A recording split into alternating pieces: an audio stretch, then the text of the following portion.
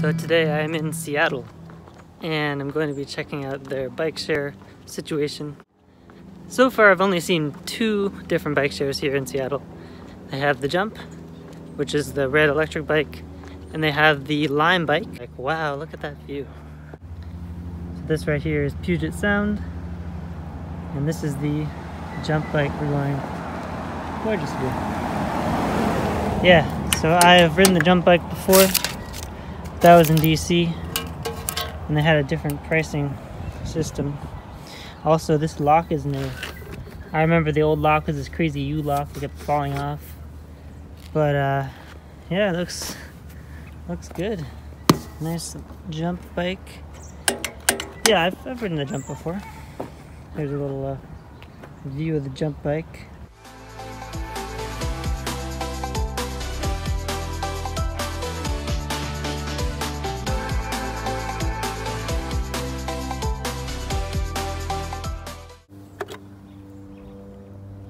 Since we're on the clock, let's get going.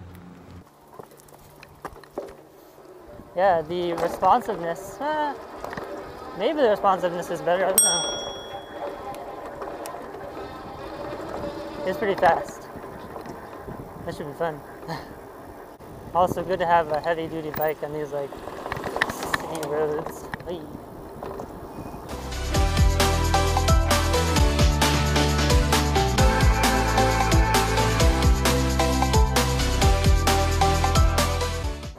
I just realized there's like stuff down here. This is all new. Wow. I don't know what it's for. I've got a pause button. I've got a... I don't even know what all that is. Here's my first hill. But, oh. Go faster. So this hill kind of sucks. But I can definitely feel the assist on the hill. Definitely helping me out. Whoa, look at that view. Oh, look at that bridge. This is my like first time over here.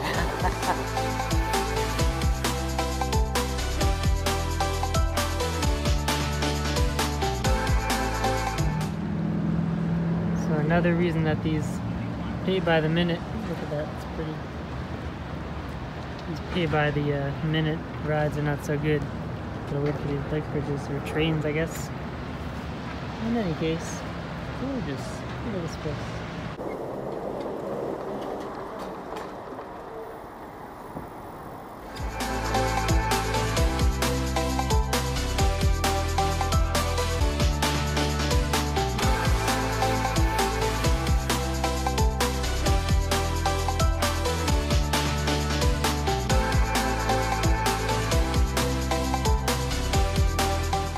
So here in Seattle, the two main bike shares are the Jump bike, the red, and the Lime bike, both electric bikes. And here are just a few of the differences between the two. So this is the Jump and the Lime bike, and they're pretty identical. They're both very heavy. So on the Jump, we have gears, but this Lime actually doesn't have any gears in the electric version. They both have a bell, a basket, but the lock system is very different. So we have this sort of the locking system on the Jump bike is like this cable lock. It's much better than the old sort of U-lock they used to have. And then on the Lime, it has the same one that the pedalless ones, sorry, the electricless ones have. Straight pedal, just sort of this locking mechanism there. But yeah, otherwise they're pretty identical.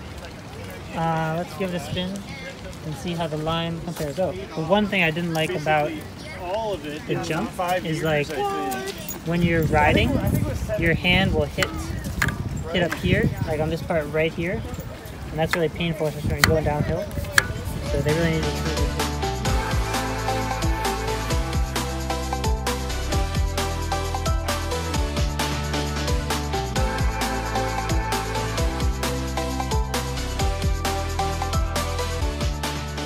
Yeah, there's no gear. So that's the biggest difference. I mean, yeah, it's definitely a little slower, I would say. Definitely not as stable as the Jump. It's kind of like, I feel like it's gonna fall apart actually. Where am I going?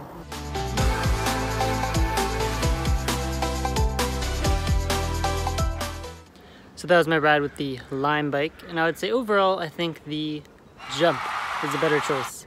Mainly because the Jump feels more stable. I felt like there was a little bit more kick in the electricity.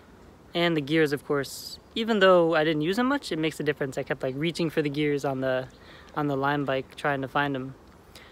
Yeah, this one felt a little rickety, especially on the streets, a little more bumpy. The seat was not as nice as the Jump seat. Overall though, I'd say the only concerns I had with the Jump, namely the price. This was about the same price. And there's one thing, let me show you. So the Lime has the exact same problem. So this little ridge here, especially when you're going downhill, your hand hits against that ridge and it really pinches your fingers. But yeah, so same problem with the Jump there. But overall, I would choose the Jump. There are way more Lime bikes than Jump bikes, so I guess that's a pro for the Lime, is that there's many more. But overall, I'd say Jump is a better choice.